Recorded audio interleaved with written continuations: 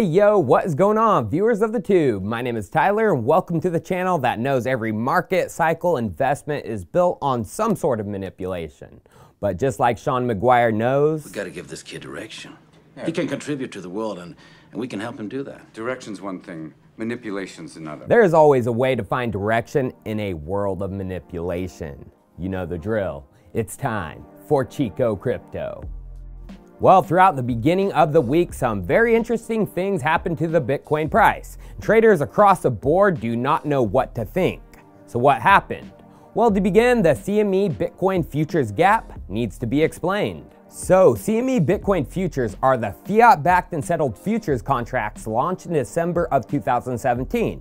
Fiat-backed and settled means there is no Bitcoin involved in the process, and it is just speculating on the price of Bitcoin in fiat, usually USD.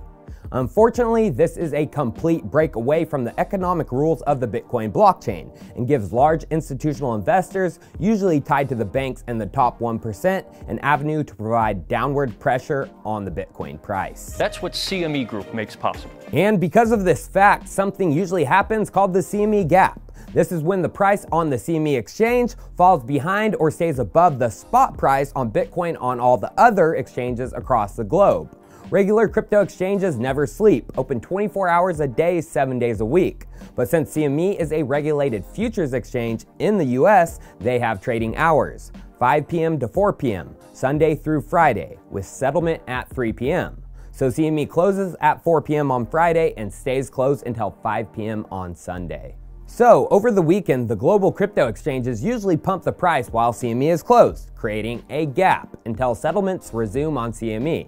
And throughout the history of CME, these gaps eventually get filled as the price of Bitcoin comes back down. Here's a chart with CME gaps throughout this year. Gaps began to form when the pump started, one at the 5,200 range and one at the 6,400 range. The next one was at the 8,000 range, and then immediately after that, the 8,400 range in June. This one got filled 5 months later in early October, and every other gap has been filled on the pump up, except those first two, and the one all the way to the right, the most recent one, a gap between 8,600 and 9,350.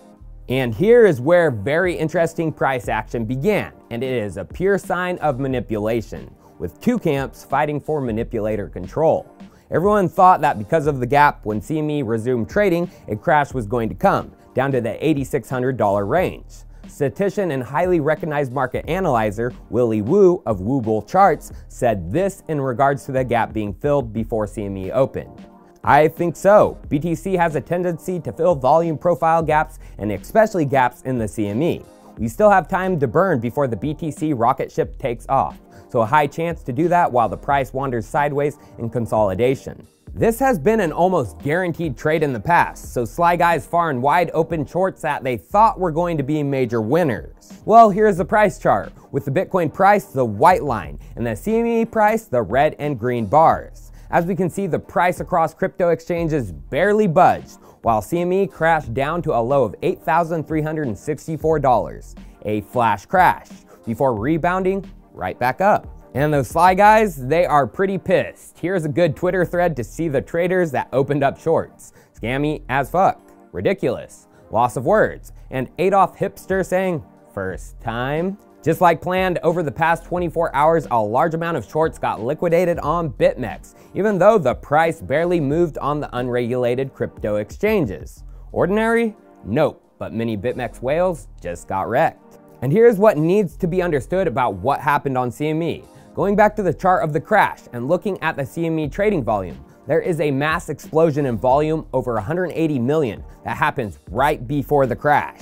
But if you switch to the 1 minute chart, it looks like it was part of the entire move, right on schedule. But in actuality, the volume traded before it dipped under 9K, while almost nothing was traded in the lower price ranges. Make sense? Well, this is a prime example of market manipulation in CME, and it's called painting the tape.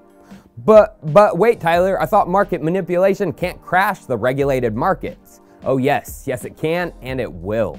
Painting the tape is an illegal activity that is prohibited in all security and commodity trading markets because it creates an artificial price that the manipulators take advantage of.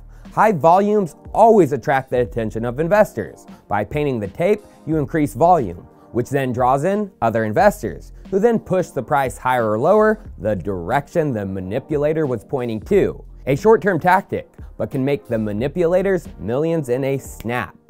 In this case, CME manipulators were pushing volume down, getting rid of their holdings at the higher price, attracting other investors to contribute while they take away all the volume. Remember the chart, barely any volume was traded during the crash, and it was traded before. Then after, they buy on the way up at a lower price than they got in at. Interesting to see, after the crash, the volume was green, all buys at lower prices. And you know what the weird thing is? Unregulated futures exchanges got attacked in a similar way just before CME on October 31st, Halloween. BTC's spot price dipped from $9,260 to $9,055 in quick succession on Coinbase Pro. Spooky! With #1 Bitcoin analyst on TradingView, Jacob Canfield, warning everybody and saying another exchange, Deribit, flash crashed to 7,700. Although, he does show his Bybit link below, kinda pathetic. But yes, the Deribit exchange at the same time crashed down from the 9,200 range to the $7,700 range. And then one more, the BTSE Futures Exchange, pumped to 15K, then dumped all the way down to 6K in a matter of minutes. So were the big dogs testing the waters on the unregulated markets before doing it on the regulated markets? That is what it kind of looks like to me. And it's possible a Bitcoin Tether bull has their paws in the regulated space. So I've been shining a light on this for some time. Mike Novogratz of Galaxy Digital made a massive block trade on Backed that takes place OTC and off the market to not affect the Bitcoin price. But that is Backed, not CME. Well, Mike is connected to CME, as CME Group is building a blockchain gold platform with Alpha Point, and Mike and his hedge fund are investors in the same company. I have no proof, but I wouldn't doubt for a second Galaxy Digital and Mike are trading on the CME platform. I mean, why wouldn't you when CME pays you to through their passive volume market maker program? And of course, in July it was found out that Mike has had contact with Bitfinex and Tether when the New York AG released evidence of them serving New York customers, especially Mike's Galaxy Digital. So what's next for the Bitcoin price? Well, there are 3 gaps from CME that need to be filled now that the flash crash took place. There's the bearish gaps, which I showed earlier, one at the low of 6,400 and the other at a low of 5,200. Regular market participants, the bankers, the elite, the 1%, they want it to go this way. I mean, back in 2018, the Federal Reserve Bank of San Francisco put out research and concluded the launch of CME Futures crashed the price from the 20K peak. But then you have research from John M. Griffin and Amin Shams, a paper titled Is Bitcoin Really Untethered?, first released in 2018, which concluded by on-chain research that Tether and Tether issuance were the reason for the Bitcoin pump up to the 20K level, concluding it was manipulation and not organic. Well, howdy doody. Just yesterday, Amin and John released the updated version, last edited on October 28, 2019, and they have closed in on the culprit. According to them, by mapping the blockchains of Bitcoin and Tether, we are able to establish that one large player on Bitfinex uses Tether to purchase large amounts of Bitcoin when prices are falling, and following the printing of Tether. The flow is attributable to one entity, clusters below round prices, induces asymmetric autocorrelations in Bitcoin, and suggests insufficient Tether reserve before month's end. Rather than demand from cash investors, these patterns are most consistent with the supply-based hypotheses of unbacked digital money inflating cryptocurrency prices. They don't conclude who the manipulator is, but strongly suggest Bitfinex executives either knew of the scheme or were aiding it. But who is John M. Griffin and Amin Shams? Well, I took a look into it when the first report was published back in June of 2018. Let's watch my amateur self with Chut Chong and a brew now. Who are these trailblazing researchers and where did all of this uncovered information come from?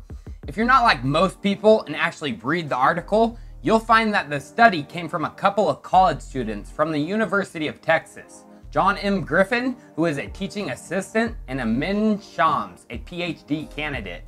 And looky here, it looks like old Johnny Boy has ties to Bank of America. Paid for FUD by the banksters, especially Bank of America? Also, this is the big news media outlets throwing the shade, and it does seem like a bit of a premeditated attack.